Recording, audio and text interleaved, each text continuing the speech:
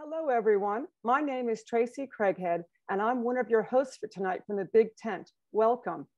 For those of you who are new to the Big Tent, it was founded by a group of women in 2019 as a moderate political advocacy organization focused on protecting the rights of all Americans, encouraging civic engagement, and promoting smart and effective governance. Big Tent has ongoing events posted on the website, and our next talk will be with Michigan Secretary of State, Jocelyn Benson, who will be joining us on Tuesday, May 10th at 12 noon to discuss threats to Michigan's voting rights and why such threats matter to all of us. And now for tonight. The Big Tent is honored to welcome as our spotlight speaker, former ambassador to Ukraine and newest best-selling author, Marie Yovanovitch. She will be in conversation with Mila Atmos, the producer and series host of a weekly podcast called Future Hindsight that takes big ideas about civic life and democracy and turns them into action items for everyday citizens to affect positive change. Lastly, I thought I'd share a fun fact about tonight with you all, which is that the ambassador, Mila, and I are all graduates from the Kent School in Connecticut. And interestingly, Mila actually had the ambassador's mother as her German teacher while a student at Kent. And Mila has shared how during that time, the ambassador was already a rising star at the State Department. And she revealed, quote, "We all aspire to be just like her." So with that, I'll ask Mila to take it from here. Oh no, I can't hear her. I'm muted. Sorry. Okay. It's a rookie mistake. Thank you very much. Thank you, Tracy Craighead, Vanessa Thomas, Kitty Douglas, Susan Lehman, and all the staff at BigTentUSA for putting this event together. And thank you to all Big Tent aficionados for tuning in today. And we're also recording this conversation for my podcast, Future Hindsight. So welcome to those listeners too. And I'm going to be weaving in some excellent questions from the audience who sent over some really incisive questions in advance when they registered. We're thrilled to welcome Ambassador Marie Yovanovitch this evening to discuss her memoir, Lessons from the Edge, which details her illustrious career, her courage and integrity, and her patriotic dedication and service to the United States. Welcome, Ambassador. Thank you for joining us. Thank you so much for having me. It's such a thrill to be here. And it's, it's such a small world that all three of us went to the same high school.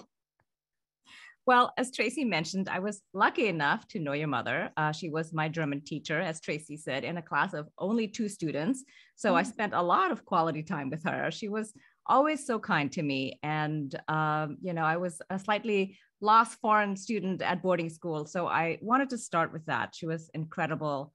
She was an incredible woman and always so kind. And I remember with much fondness. But I also wanted to start with your parents because of their story and how it is the start of your own story. They were refugees. Your mother had been a stateless person and also your father. And how did their experiences influence your path to becoming a diplomat? Well, thank you for asking about my parents because in writing this book, I really wanted to honor them. They had incredible lives and were just exemplary people in so many ways. But, they started out, as you said, as stateless refugees in Europe during and after World War II and made their way to Canada and then ultimately the United States and sort of ended up in this lovely little town of Kent, Connecticut, where they brought up my brother and myself. And they were just always so grateful that they had refuge in the United States where they could worship as they wanted to. They could say what they wanted to. They had freedom. There was rule of law. There weren't going to be arbitrary arrests for unknown things. And we had opportunities. If you worked hard and you did well in school, that's what we were told. You could have the American dream. And they believed in that because they knew what it was like to live under autocracy. And they knew what the value of living in a democracy was. And that's the way they brought us up. And so, they told us we were fortunate. And so we needed to give back. I mean, I believe that my parents as, teachers at Kent School, they gave back, not only in the classroom, but also I think they taught many of their students lessons in life. And, in terms of taking people into our home and, just talking them through, some of the challenges of being a teenager, frankly. And, they were always giving back. And so my brother and I were brought up in that tradition. And when I was thinking about what I wanted to do, I thought about the Foreign Service. I took some detours along the way, as one does. And then when I was living in New York, I finally decided that what I was doing was just not that interesting to me, and I wanted to marry up my interest in history and politics and traveling and meeting people from other cultures with my desire to give back and to serve the American people. And that's totally from my parents. That's really wonderful. For sure, your parents always gave back. I was often invited to a home-cooked meal as opposed to a cafeteria meal. So I always appreciated that. Well, there is something about how those experiences really engender, right, an appreciation for and dedication to democracy and to diplomacy. And I think about how proud your parents must have been that you have espoused their values and, taken them to your tremendous service for this country. So I have a question about Ukraine and your work there, which was a continuation of a career-long focus on anti-corruption. Why has that always been so central to your work? And what were the challenges Ukraine in particular was facing? Yeah. So, when I wrote this book, I actually realized how, the patterns in your life and that in almost every post that I was in, there were issues of corruption that we had to deal with in one way or another. But in Somalia, in Ukraine, the first time I was there from 2001 to 2004, at least as far as I knew as a, relatively junior employee in Somalia, and as a more senior person, the number 2 at the embassy when I was in Ukraine for the first time, corruption was not a part of what we really discussed. I mean, we understood that it was there, but it's not something that we discussed. It wasn't part of our assistance programs in terms of trying to help the host country deal with it. I think there was a sense at that time that, this was something we just needed to navigate around. And so, but then, moving forward, when I came back to Ukraine in 2016, after the Revolution of Dignity, after the Ukrainian people themselves had said, this is something super important. We need to stop this and we need help in getting this done. This became not only part of the Ukrainian government's policy after that revolution, it became a part of our policy as well. And so I'd like to say that it was all me, but in fact it wasn't, because, I am an employee for the US government. I follow, even as an ambassador, you have some input into the policy process, but then you implement the US government policy. And so that's what I was doing. And frankly, we were all in on that because we could see the damage that corruption was causing to Ukraine. And, if corruption weakens one of our partner countries, that weakens the relationship because that country is not as reliable a partner. It's not a good business partner for our businesses. And so we were all in terms of trying to help Ukraine, do something about that problem. Right. So you were really doing the good work of the United States and spreading non-corruption in their governments and building real democracy. Well, working with the Ukrainian government and with Ukrainian civil society. Right, right. So why is corruption so corrosive in your experience? Well, I think what happens is that in authoritarian regimes, you see leaders feeling that they are entitled and that they should, be able to benefit from, basically the country's coffers and the resources and the taxes that are accrued and, all the funding streams that are really they belong to the people of that country, whether it's the people of Ukraine or the people of Somalia. But, greedy authoritarian leaders always feel that they are entitled. And they most often confuse the state with themselves. And so if it's the states, then, it must be theirs and it must all be okay. And they need lots of money, because once you start stealing and start that system, you also need to spread it around to certain of your, colleagues, henchmen, whatever you want to call them, to keep them loyal and engaged and supportive of you. And it never ends, right? Because you're always insecure because what you're doing is wrong. And you're building up other enemies on the other side, your political opponents, the people of the country who, instead of the money of the country going to provide services, a good education for kids, or building roads, or cleaning up the water supply. I mean, whatever governments are supposed to do. I mean, the purpose of government is not having a government. The purpose of government is to provide services to the people. And that wasn't happening in Somalia. It wasn't happening in many of the countries of the former Soviet Union, including Russia, and of course, Ukraine. And so it's extremely corrosive, because then what happens is it breeds all sorts of, that kind of theft, breeds all sorts of resentment. And then you start getting petty corruption, because when there are no services in a country, I mean, people are going to find a way, whether they live in Mogadishu or someplace else. And so I'll just give you an example. When I was in Russia in the 1980s, I mean, this was, a relatively prosperous time for the Soviet Union. But if you lived in a new housing complex in the outskirts of Moscow, so you were already in Moscow, so you were already lucky. There was a 3-year waiting list to get a phone installed in your new apartment. And that was in the day before cell phones. So this was a huge problem. And, but, people figured it out. They find, the telephone guy who was, working in their district, and they would give him something a little extra on the side, and he would bump them up to the top of the list. And then somebody else, pays that person. And, you want the good medicine for your child who is sick from Western Germany, which is only available for the elites. But you pay the doctor to give you that on the side. And so there's this whole parallel system of corruption when the government and in the Soviet Union, doctors, pretty much everybody was an employee of the state. They would, there was this whole parallel system for individuals to get what they needed to keep themselves and their families going.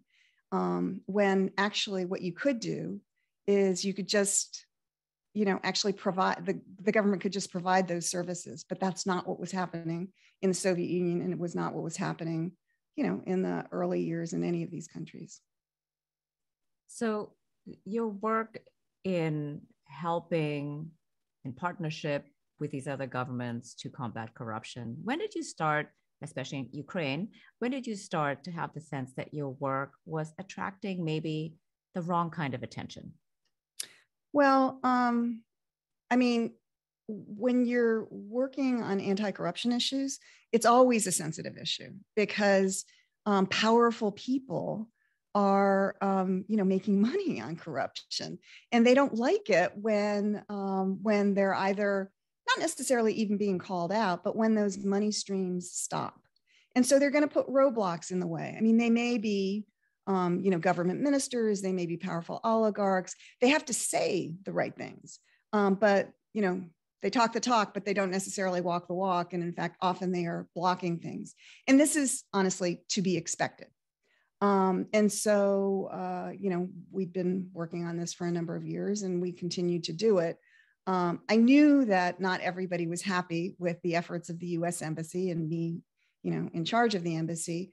I didn't know how much they didn't like it. And really until the end of 2019. I mean, there had been all these rumors that people were asking about me, and that Lutsenko, the prosecutor general, who was the equivalent of, sort of the rough equivalent of our attorney general, that he was, not happy with me, out to get me, et cetera, et cetera.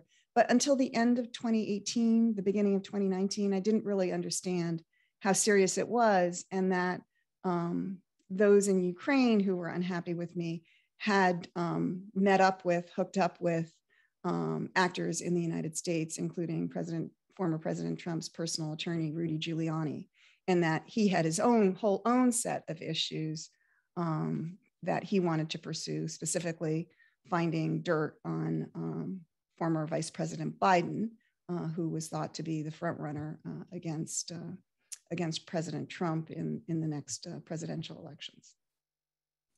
So I'm wondering if you can describe for us something that may be indescribable.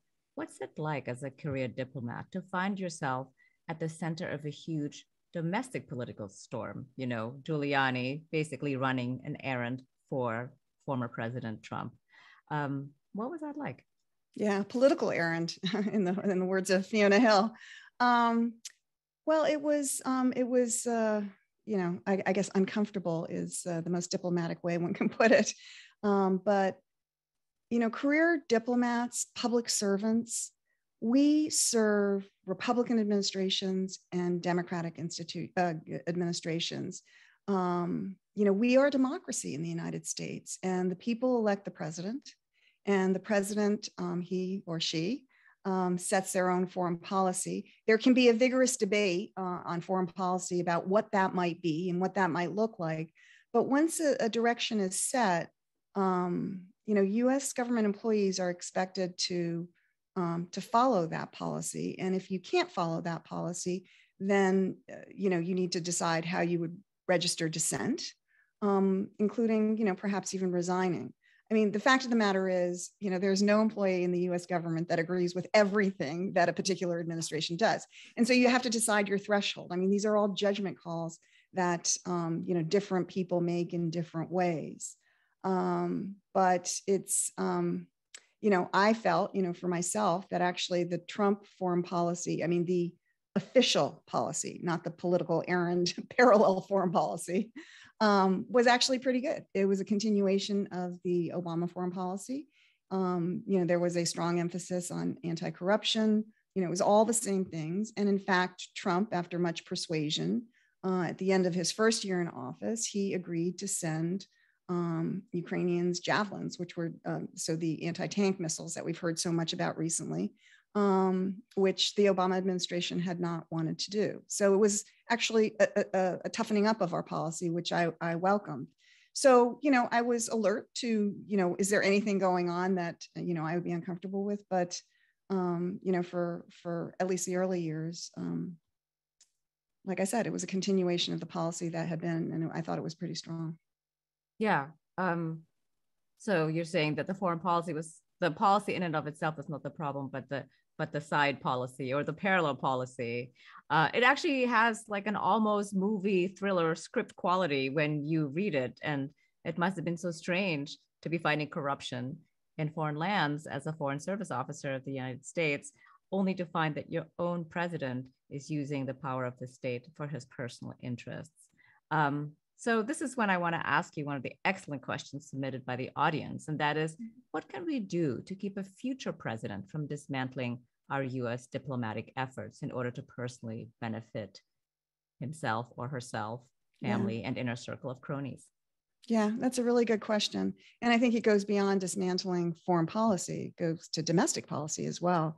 That, you know, what I had seen overseas, where people were using the power of their office to benefit themselves in one way or another, that in the Trump administration, we were doing the same thing here.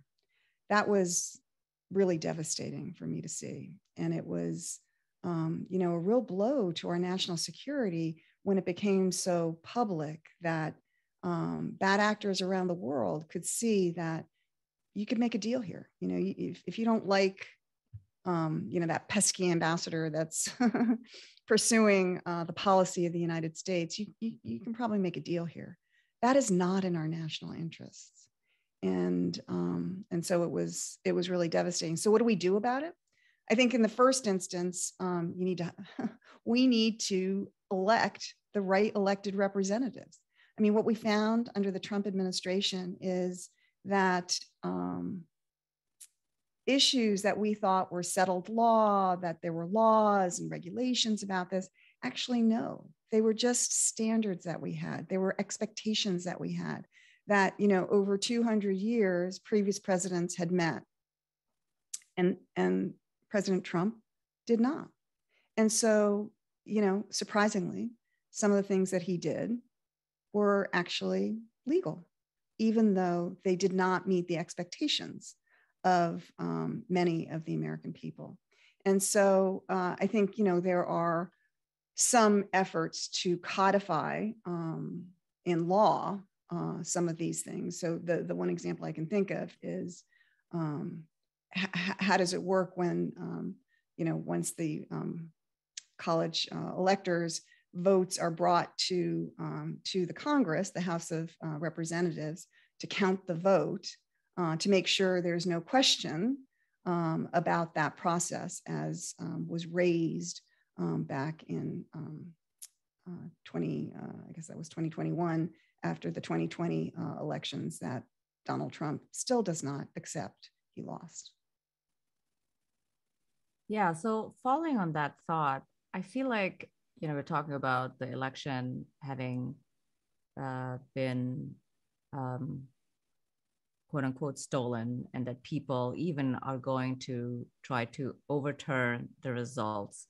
So the Trump years were really very revealing in terms of showing that institutions are in the end made up of fallible people and wobbly norms. You've talked about how betrayed you felt by the way you were hung out to dry, basically, by Pompeo's State Department.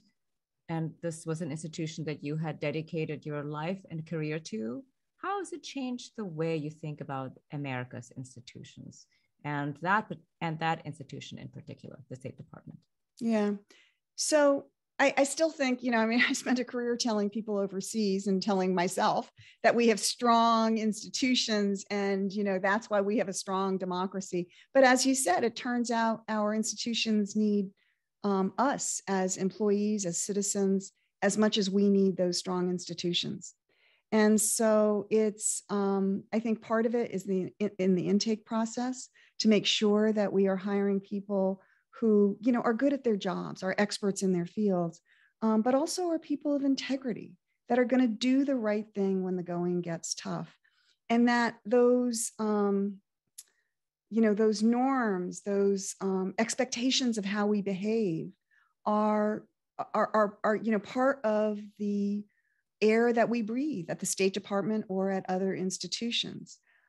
Because the thing is, I mean, you never, certainly at the State Department and foreign policy, you never know what the next, you know, what the next challenge is going to be. It's not like there's like, you know, A, B, C, D, these are the 4 problems that you're going to have, and you can pick from 1, 2, 3, 4 for how to solve it. There is no roadmap. And so we need to make sure that we are hiring people with a strong ethical basis and with really good judgment to kind of, you know, sort through everything, because it isn't clear. And I think that often the choices that we make in foreign policy and in personnel issues and you know, any kind of a challenge, you know, it's not like there is a clear right choice and a clear wrong choice, and we just need somebody who's going to pick the obvious right choice. That's not the way it works. You know, often, certainly in foreign policy, there are shades of gray, and you have incomplete knowledge. I mean, I think now of Putin right now, everybody's wondering what's in his head. What's he going to do? We don't really know. And yet we need to meet this challenge and do the best that we can with imperfect knowledge when the stakes are super, super high. So, you know, that's not the challenge that most employees are going to face, but you know, they need to get it right on the little things, because that also lays the basis for the decisions they make, you know, as those the problem set becomes harder and more challenging and there is greater pressure. So I think, you know, it's hard to actually provide a specific answer to your question, but I would say that we just need to look for people of integrity and bring them up and reward that. Yeah. So you just mentioned Putin. Russia invaded Ukraine, right, on February 24th, which shocked the world for the most part. Everybody talked about it like it was going to happen, but then everybody thought, no, it was really not going to happen. So were you shocked? Well, I was shocked in the beginning because when I was in Ukraine, I mean, there was a hot war in the Donbass that had never stopped. 2 to 3 Ukrainian individuals were killed every week, civilians, soldiers. So I thought that I hoped that Putin would be satisfied with destabilizing Ukraine with that kind of, smaller hot war in the East, with the cyber attacks against Ukrainian infrastructure, which, caused billions of dollars of damage in the West as well, with the disinformation, with the assassination attacks on Ukraine's leaders right in the heart of the capital. I mean, can you think of anything more destabilizing if there were assassination attempts at, key members of the U.S. government in Washington? I mean, that's pretty frightening. And the list goes on. I had hoped that would be enough for Putin. But, so I was really surprised when we saw, that buildup in the fall. But in the fall, when, it was clear, I mean, there were hundreds of, almost 200,000 men and, countless equipment on 3 sides of Ukraine. I mean, then it became very, very clear to me that there was going to be an invasion. I mean, you don't do this just to threaten, you do this to act. I was in Ukraine at the beginning of February of this year, right before the invasion. And it was startling to me that there was not, President Zelensky did not publicly, at least, seem to think that there was going to be an attack. So, well, now that we've been at this for some time, or rather the war in Ukraine has been going on for some time now, and it's looking more and more like a protracted conflict. And with each day, it feels as though the incredibly high stakes just get higher, right? Like nuclear weapons, global food security, energy security, and also a test for international cooperation and tenacity on sanctions. What do you think about the US response? Is the US doing enough? Or actually, here is an audience member who had maybe a better way of asking this same question. What are your views of the right course of action that the US should take right now in supporting Ukraine? Yeah. So, this is a really tricky question because, my heart says, we need to go in there and we need to sort it out. But my head says, where the Biden administration is right now, which is that they are navigating this very, very narrow lane between trying to support our NATO allies, the frontline states like Poland, trying to provide as much support, whether it's economic, whether it's humanitarian, whether it's security assistance, whether it's intelligence assistance to Ukraine to fight off the Russians, and then doing what we can with sanctions and like to deter Russia.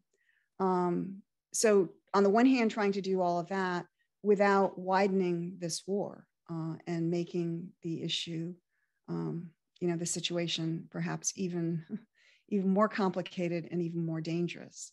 And so I think, the president is trying to manage the risks while doing all those tasks. And I think it's very difficult because we don't necessarily know where Putin is. I mean, so we have probably a battalion of lawyers, maybe even more, thinking about, what is provocative?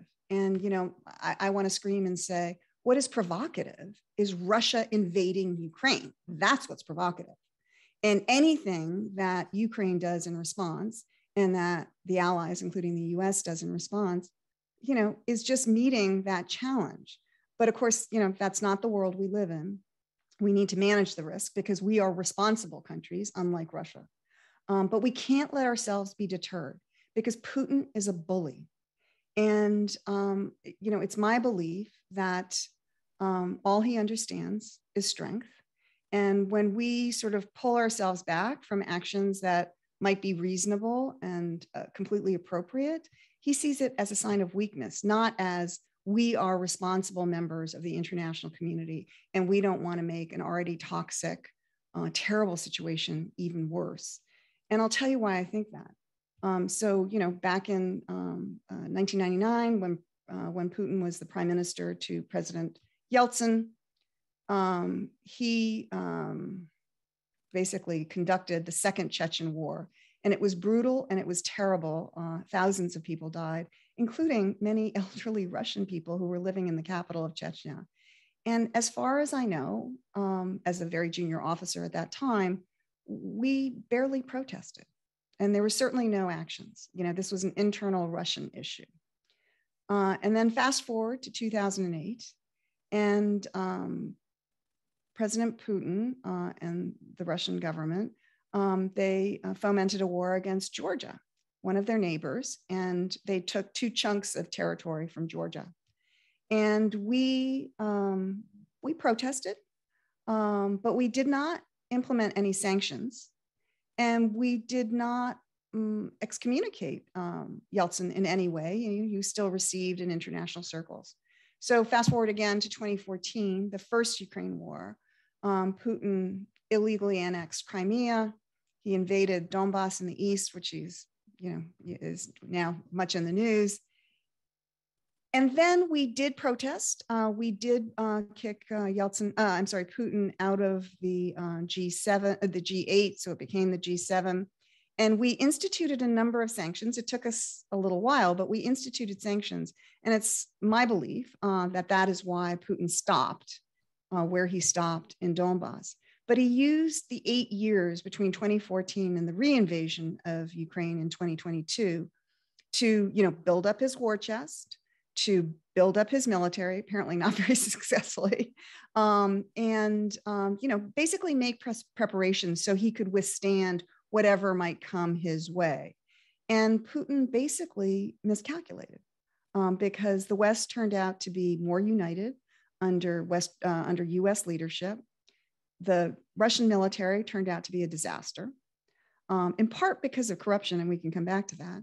And the Ukrainian military, which knew why it was fighting, this is an existential fight for Ukraine, turned out to be way more motivated and way more capable than Vladimir Putin had realized. So, So that's where we are. Yeah, that is where we are. You're saying that Putin miscalculated and his war chest is not as strong, whether that's the money or the people, the troops on the ground are not as strong as he may have thought they were. So are you worried then that this war can spread westward? Well, sure. I think we all need to be worried about miscalculations for one thing, an errant drone going off and ending up in Poland and killing a number of people. There are always mistakes on the battlefield. And then there are always calculations. So you had asked me before about nuclear weapons. And I think that's a very serious concern when you have the president of a nuclear state like Russia and his foreign minister loosely talking about, nuclear war. That is, again, very provocative, and it's meant to deter us, but that doesn't mean that it isn't concerning. And so, we know that the US military and NATO is looking at this very carefully. I'm encouraged that what we hear from our military is that they're not seeing the kind of movements that they would expect to see if Russia was actually going to launch a nuke. But today, I heard on the news, and I suspect we'll hear more from this, from the US government and from NATO, that in Kaliningrad, a small portion of Russia, which is separated from the mainland of Russia, that they had sort of a mock drill that included a nuclear attack. Now, Kaliningrad is bordered by, the Baltic states and I believe also by Poland. Very provocative, very worrisome for those populations. So, what does that mean? And I wish I had a great answer for you, but we can't allow Putin to bully us into saying, okay, you've got nukes and we're not going to do anything, because that will only embolden him to do more. He's already told us on the eve of the invasion of Ukraine that he thinks there are other countries that should also rejoin the fold of Mother Russia. And that, and so, you know, if we say, you know, this is too dangerous, that doesn't mean that he's going to put all his nukes away and all of a sudden he's going to be an upstanding international citizen. It just means he's going to do more. That's what we've seen over the last 20 years. I have a question about, you know, you were there at the beginning, basically, of the unraveling of the Soviet Union. And so to rejoin Mother Russia in a way, how do people on the ground actually feel about that? You know, you spend so much of your time on the ground in these countries. Do they actually, and I know that people say that here in the news, that, oh, you know, that this is a righteous war and that they should go back into the fold. How do people actually so that feel would on be the ground? People in Russia? People, not people. Well, yes, people in Russia say that, but even here, if you watch some media, they say, oh, you know, yeah, Ukraine was always part of Russia and the Ukrainians should just rejoin. And which, of course, we know they don't want to do, otherwise they wouldn't be waging this war. But what do you say to people now that you have actually spent so much time in all of these countries that were former Soviet countries? Do they really want to rejoin an empire of sorts? So before I answer that question, and remind me if I forget to come back to this point, I just wanted to go back to the nuclear issue for one moment, which is that during the Cold War, we found ways to manage the risk with Russia. And that's where we need to get back to again. You know, some of the treaties, some of the important understandings, some of the connections between US leadership, whether on the military or the civilian side, and the Russian side have been frayed. I mean, I don't want to discount it. I mean, we are in a very dangerous moment right now, but we did it during the Cold War. We did it for decades of being able to manage that risk, and we can do it again. And so we just need to figure out how. So I don't want to leave people feeling that this is an impossible task, because it's not. It's hard, but it's possible. So in terms of, you know, how do people on the ground feel? I mean, I am sure that there are some Ukrainians, some Kyrgyz, some Kazakhs who want to rejoin the, you know, the Russian Empire, the Soviet Union. But that's not what most of them want. And their governments don't, you know, are reflecting the will of their people. I mean, Zelensky, I mean, one of the things you can say about him is he is masterful at reflecting what his people want. And I mean, there's just no desire to return to the fold. And in the case of Ukraine, they've been fighting off the Russians for hundreds of years. So this is part of that resilience and that determination to resist the Russians that we are seeing right now. They've seen this before, and they are going to prevail this time. I mean, period, paragraph. I would also note to people that say, you know, these countries were part of Russia. Well, so was Alaska. Does that mean we're going to give up Alaska? Good point. Good point. So I have a question here from the audience about how we can help the people of Ukraine. Mm-hmm. What are the organizations that you recommend?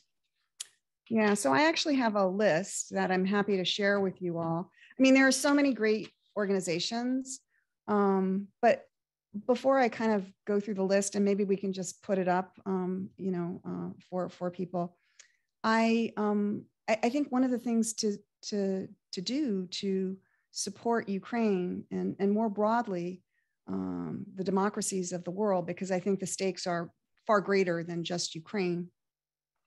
I think what we can do is individuals can alert their elected representatives, whether it's in the State House or in Washington, that they're watching this and they're concerned and they want to be supporting, you know, Ukraine, and, you know, providing, you know, those citizen voices that, you know, our politicians, they want to be reelected, and maybe they will be paying attention. I mean, I have to say, in the House and in the Senate, there is strong bipartisan support for Ukraine, but this is not a short-term fight, unfortunately. This is going to need to be a sustained effort, and American citizens saying, you know, we understand what the stakes are, and we want to support Ukraine, and we want you to do the necessary as our elected representatives, I think is hugely important. And then I think, there are many different kinds of charities that provide humanitarian assistance. And I know the leadership of Razum for Ukraine, which is basically a clearinghouse. I mean, they vet NGO, non-governmental organizations that are providing assistance to Ukraine. They've been doing this since 2014. So they have a good track record.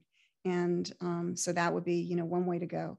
If you are somebody who believes in freedom of the press, which is, I certainly do, I think all Americans do, it's so important for our democracy. And I just recall what Thomas Jefferson said, that, if he had to, this is not a quote, obviously, but if he had to choose between a government and the press, he would always choose the press.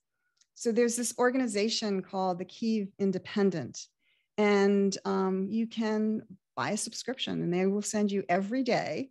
They will send you a little update on where Ukraine is now, and you can up your membership to get, all sorts of exclusive products as well. But I read that every single day, because it's my in English, it's my ability to get a quick update when I first wake up, and it supports freedom of the press, which is hugely important in Ukraine right now.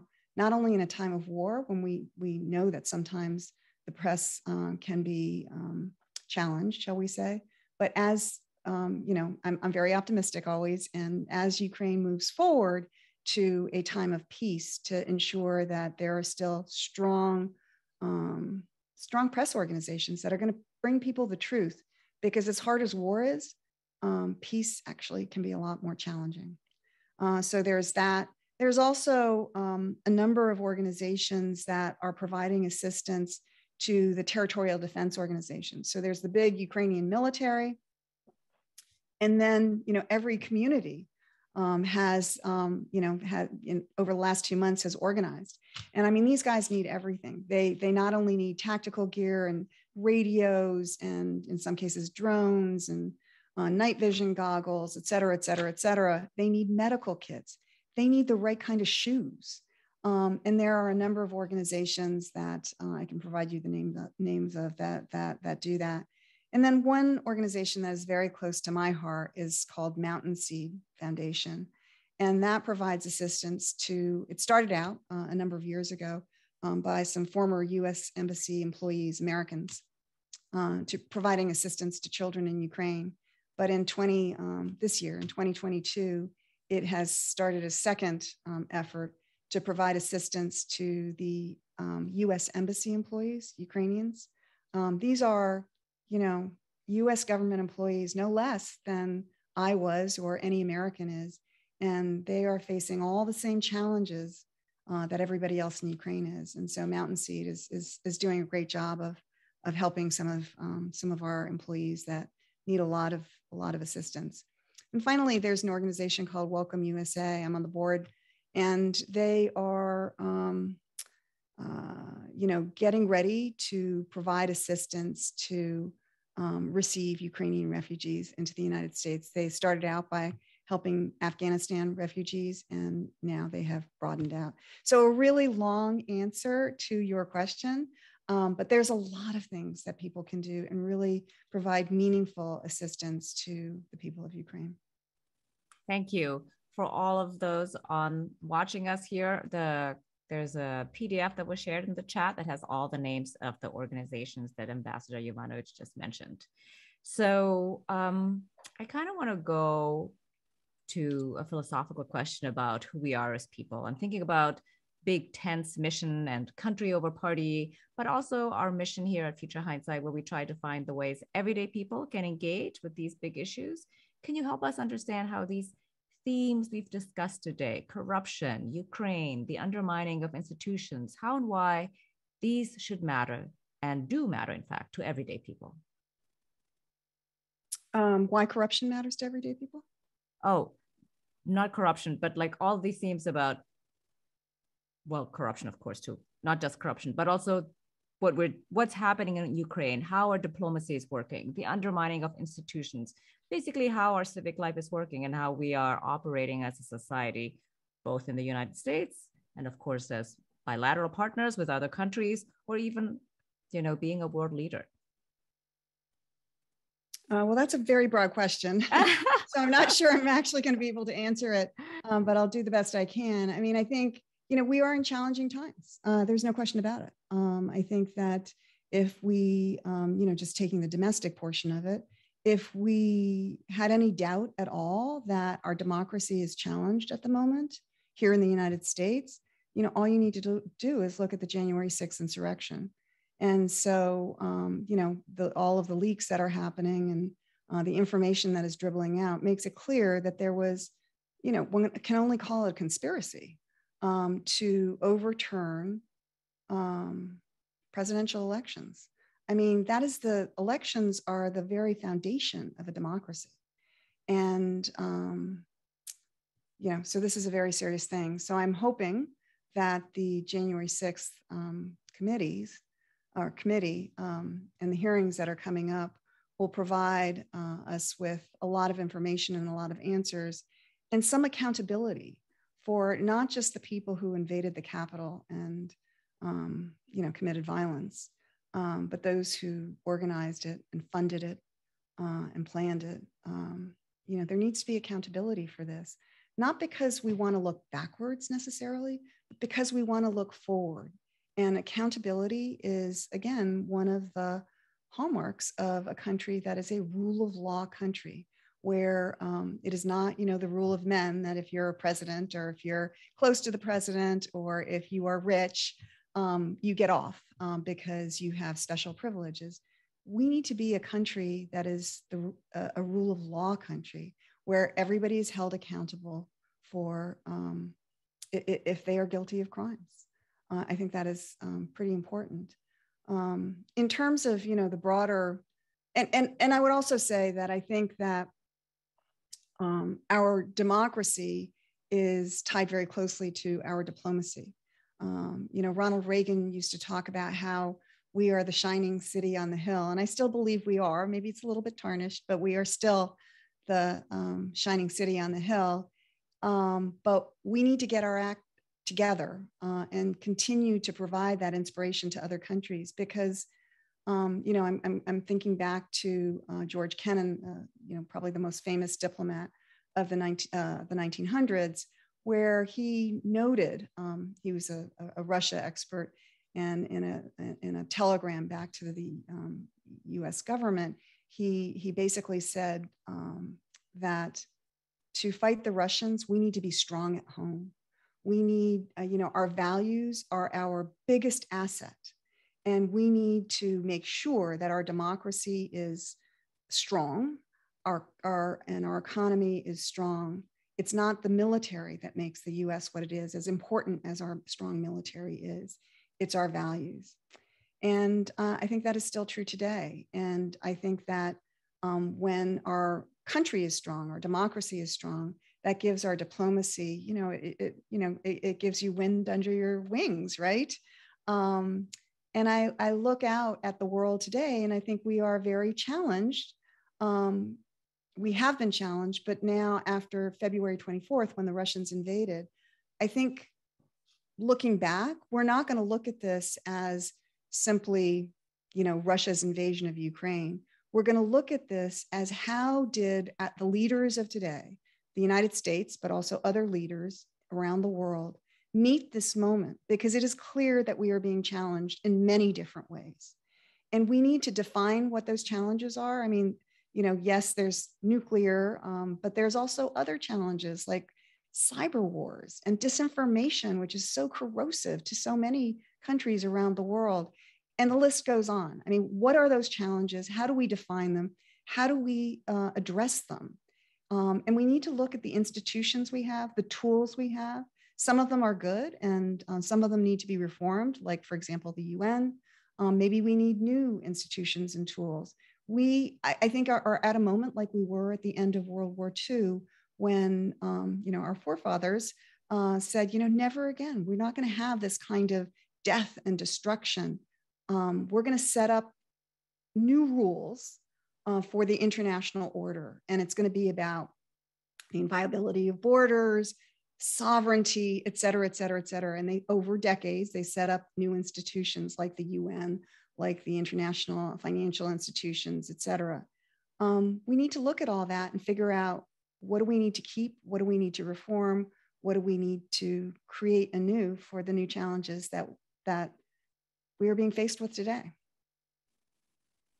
So much to do, but it sounds like you are super hopeful. I mean, I know you're an optimist. You mentioned that already. And so here's my final question. Looking into the future, when we think about the world, the new world order that is going to emerge when all is said and done, what makes you hopeful? Well, so I think sometimes being hopeful is an act of discipline. I think about Colin Powell, who was, of course, a military man, and he became Secretary of State. I was a relatively junior officer, and he had these 13 rules. And one of them is that optimism is a force multiplier. So we can go into this situation, the challenges that we're facing right now, and go, oh my God, there's just no way we can solve all these things. What are we going to do? Or we can say, we got some real problems here and we are going to solve them. And how are we going to do that? And what are you going to do? And what are you going to do? How do we break it up into, small problems that each of us can tackle, and so forth?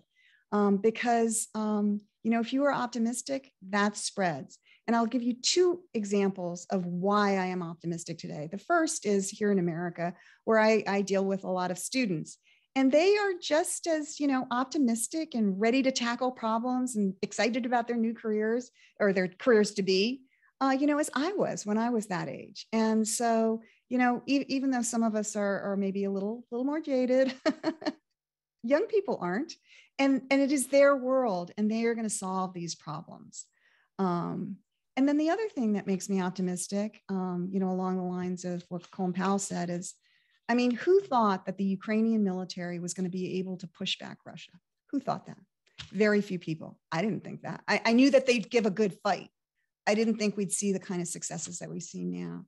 But that is not only an example of capabilities, but it is an example of the will and the desire to achieve success and victory. And that's the spirit that we need, I think, in all of our endeavors in order to move forward. Well, thank you very much for those words of wisdom and those hopeful words. Thank you very much for joining us, Ambassador. It was really a pleasure to have you on Big Tent. Thank you.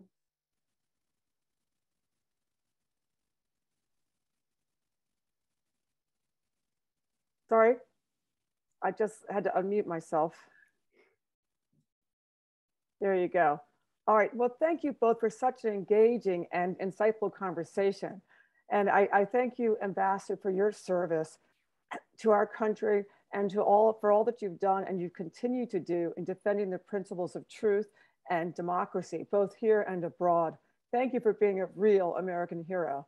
And I need to say that your memoir, Lessons from the Edge, is so full of both exciting and interesting details about life in the Foreign Service. I have to encourage everyone to read this remarkable story. As well, I want to encourage everyone to listen to Mila's podcast, Future Hindsight. And just a quick reminder, as I said earlier, we have Jocelyn Benson, Michigan's Secretary of State, coming to talk to us next Tuesday at noon. And please don't forget to check out our website for other upcoming events, read our newsletter, and follow us on social media at BigTentUSA. With that, good night, and thank you all for joining us under the tent this evening. Thank you.